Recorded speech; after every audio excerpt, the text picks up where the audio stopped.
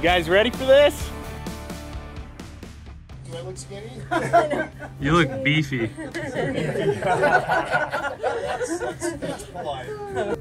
Hey guys, so I am here with the Bean team and a couple Bean fanatics, a Bean fanatic myself. We're heading down to Overland Expo West. And for those of you who don't know Dave Churchill, if you've checked out his YouTube channel, he's doing things so cool, not just with the Bean trailer, but just modifying things in general. Check that out. We're playing with sticks and we hope to see you guys down at Overland Expo West.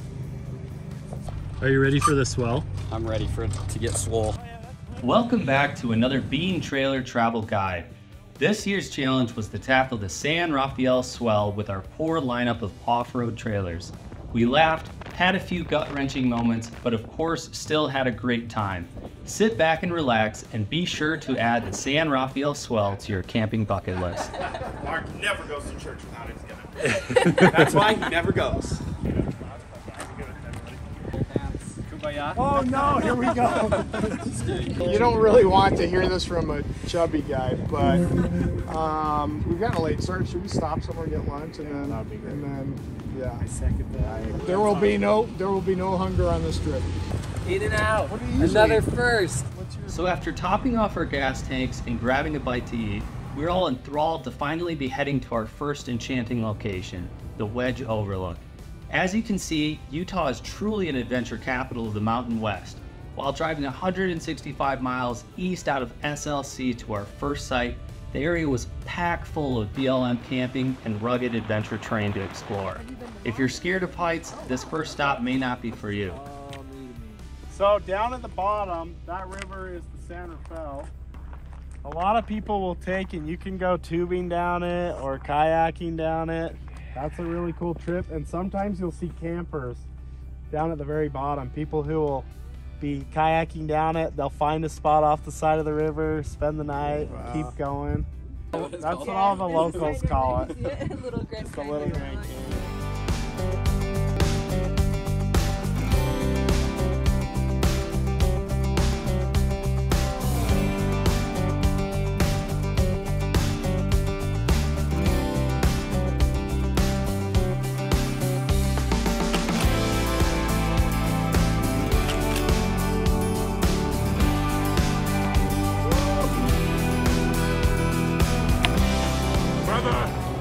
Help me! And that's how a calm saunter along a desert canyon can turn into a horrifying 1,000-foot drop, slip, and slide. Unlike that scumbag Scar, luckily the Beans narrator was there to lend a hand. As we cruised along the western edge, we were delighted to stop by and say hi to some Bean owners that happened to be camping along the same route. We then continued our search of a premium site that could fit all 5 of our trailers.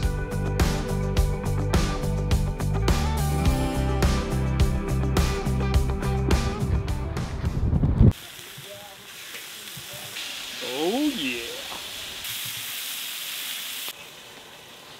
And Tanner, want to set up that Kelty?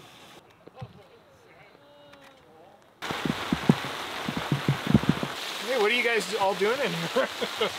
Hanging out. This is a Middle Eastern flatbread. This is more of a traditional Indian flatbread. Yeah. And then this is an Arabic bread. And then this is a secret ingredient. This is the white sauce. This is magic stuff right here. Put it on your eyes.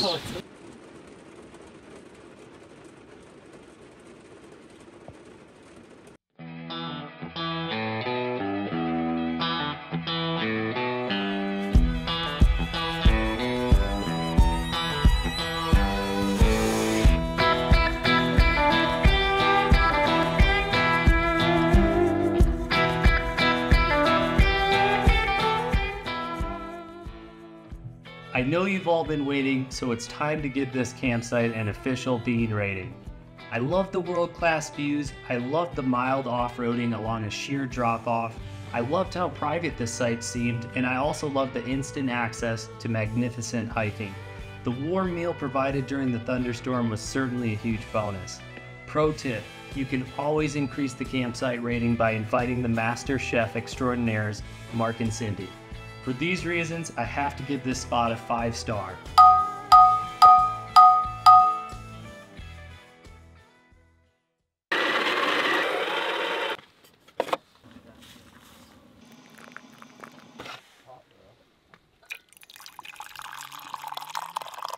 Inch of padding, you could go softer and it'd still be good. Well, I would say that if it's 5 inches, it better be pretty stiff.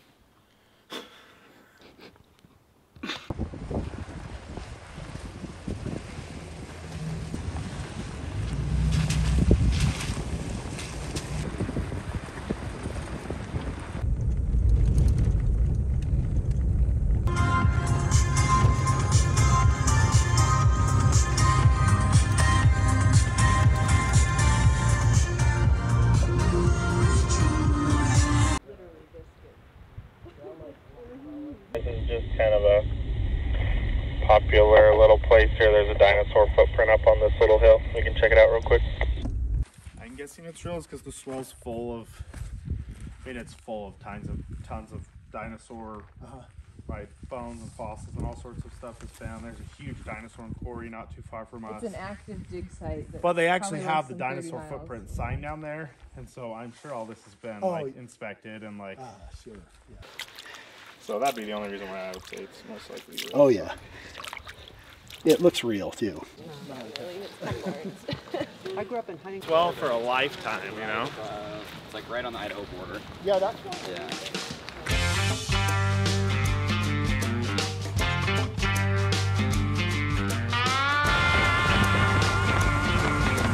Tanner, put these going crazy.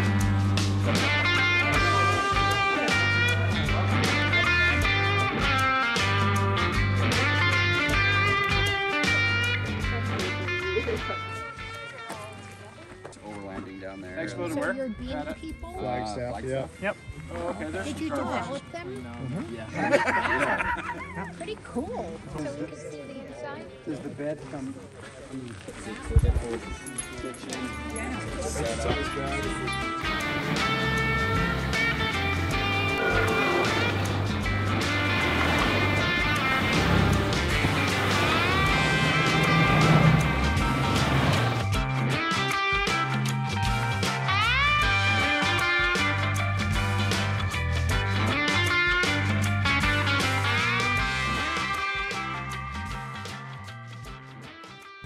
Hey, I want to get one more shot where the canyon opens up front there.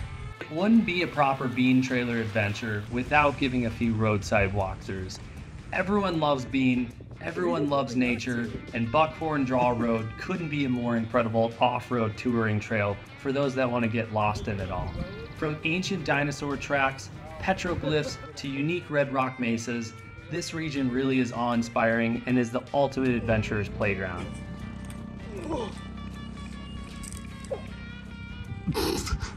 Got a beautiful view too.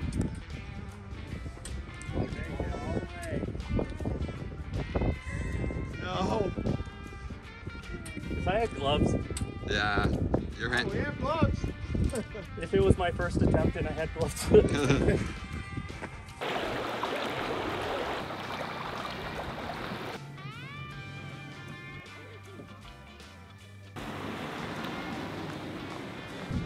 One of the questions we get a lot is like, what's the difference between a trailer that's made for off-road and a trailer that's just a regular teardrop? And it's really the vibration that you are sensing in my voice, that you're sensing, that you can feel in this vehicle.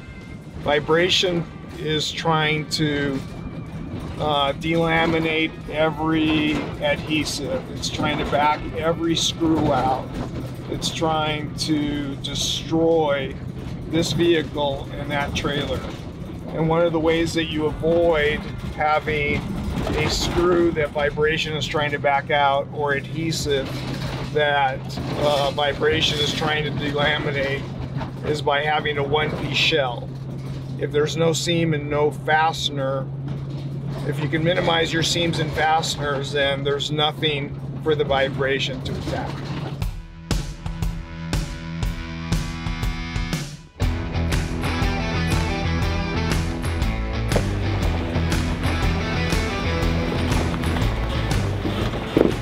Okay guys, this is where we're gonna get out, kind of assess the trail, make sure that the steps are in good shape. Often the trails change here, so. This is the first test, right? A squared? Yeah. This is kind of where this thing got wrapped up Friday night at 12:30 and drove it home that night just to make sure it was safe on the freeway, and then taking it on an over 1,000-mile trip down to Flagstaff from Salt Lake. So it'll be good. We'll see how it does on the little ledges. You guys ready for this?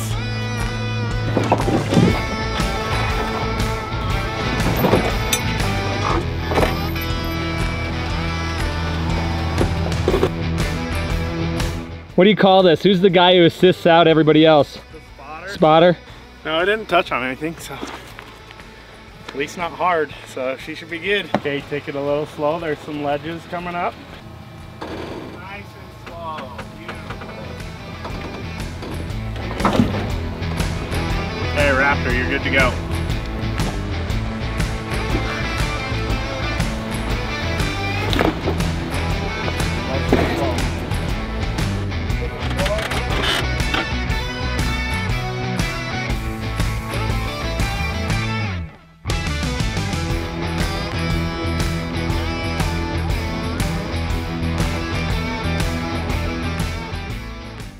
Everything we've done up to this point has been pretty much easy, but you know, my wife and I talked about it, and I know how she feels, and I'm kind of the same way. It's like, yeah, it's not an enjoyable part. You know, it's more like you're putting it at risk and what ifs and long ways from home. This is a good husband. True. I mean, if people just knew what you went through just to get to this section, right? Oh, this is great. I don't worry about the bean at all. What do you worry about? The Land Rover. Exactly, right? Oh, yeah, that is on. Mark it up. Okay. We are right. We love You our don't have maps any marked service, up. so you'll have to download this map probably since you're from out of state. A little past Swayze's cabin. You don't want to go into it at all. Okay, perfect. You can go look at it, and then out in this area, there's places to Okay, camp. sweet. All right. We were 5, now we're 4. Yes. Or were we 4, now we're 3? Discretion is the, what is it, better part of valor? It's how you keep a good wife around. Yes. We'll see you tonight, man. All right. Hey, happy trails, folks. Happy adventure. Sorry, we're bailing. No worries. Hey, I'm here to let you clear your name for your channel. Clear my name? Why are you not going down?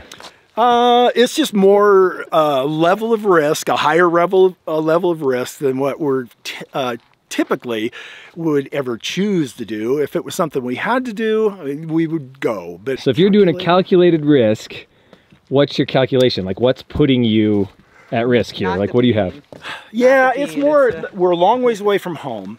We're driving a Land Rover, which is pretty hard to get parts and repairs and things like that. We have a lot of adventuring left to do, so we don't want to wind up broke down. And I was told that I'll repair the bean if you tear up the bean. Mark has already volunteered to foot the bill for any damage.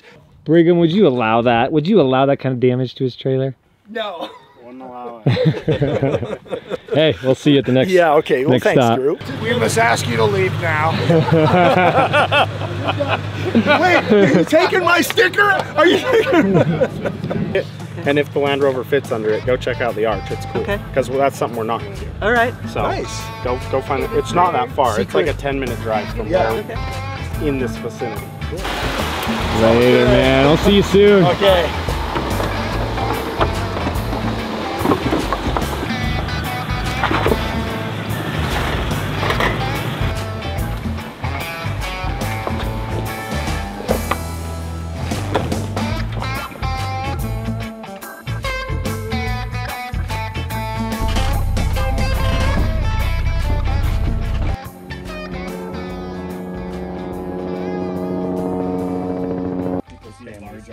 They think you're just looking for elk harding. Yeah. Like we were going through a party, and I got introduced as like, hey, this is Mark. He's got that trailer company, and I'm like.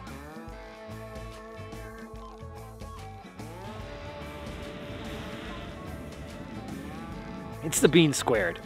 It's not the bean we all know. but it is built on the same frame and has the same cloud suspension as the Black Bean.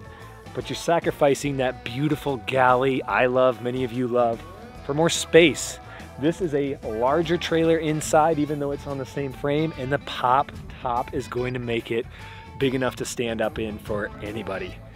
So this is for growing families. This is for people who want that space. It's a bit more indoor living. They have an outdoor cooking area and an indoor cooking area, but again, no galley. You know I'm a galley guy. And so I'm just here to check this out. We're gonna put it to the test today, see if it makes it through these trails, and see what you guys think.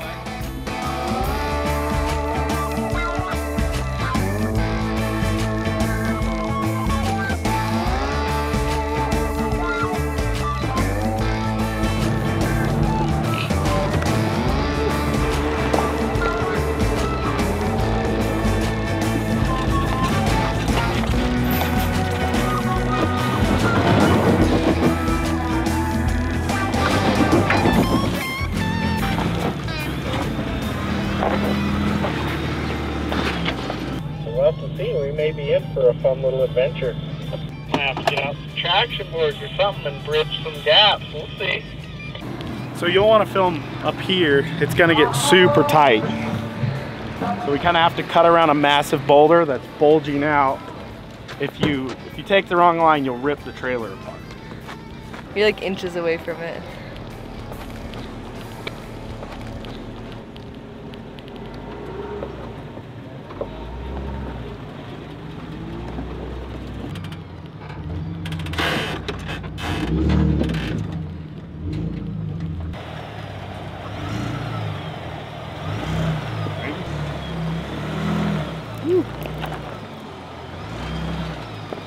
Heart stopper. Good job, my man. You have to with the Raptor because of its length and width. That you was have wild. to ride that edge or else that trailer, the fender will clip.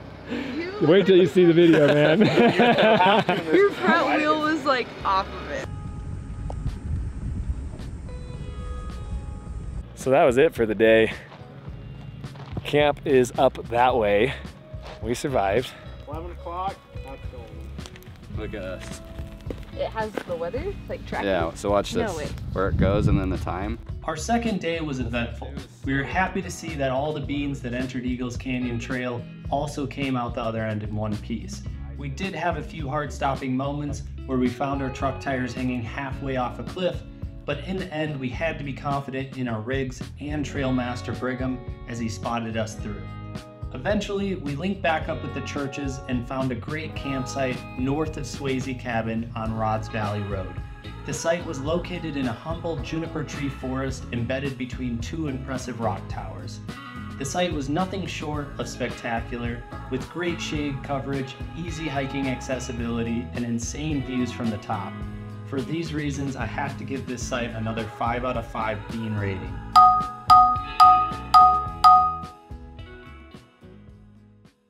Dave, how's it feel to be back on the trail with the bean crew? This is awesome. You might have to cut wider in the beginning. Dave, nope, this way, this way. Just trust me. Utah is abundant for teardrop trailer travel. The state has 22.8 million acres of BLM land, ranking it 3rd in the US. So if this travel guide has been inspiring so far, just know that you could spend a lifetime exploring the state and not find all the hidden gems. That's not to say we won't try. So fortunately this morning, the Bean team was headed out on another day of exploration through Little Wild Horse Canyon.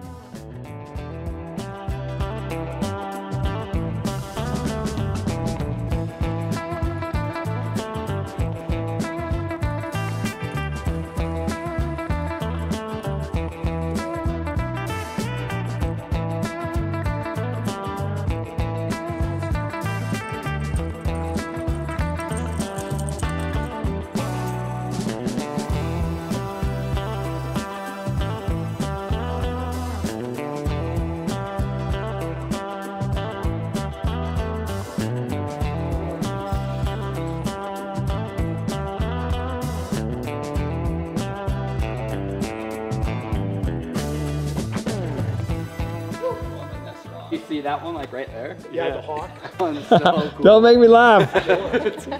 Oh. Brigham, do you have like rock meat?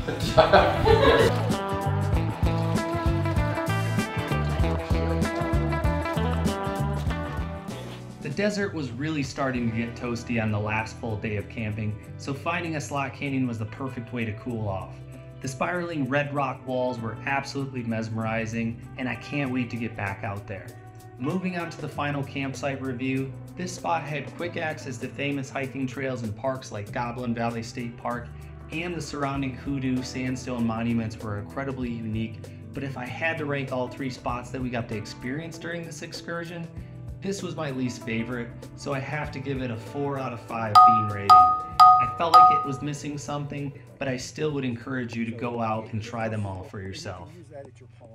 Oh my goodness, wait till you guys see this video. You look like inmates. Hold on. You look like, or you look like you're about to go do a jump. Canada adventure. Did that happen this year?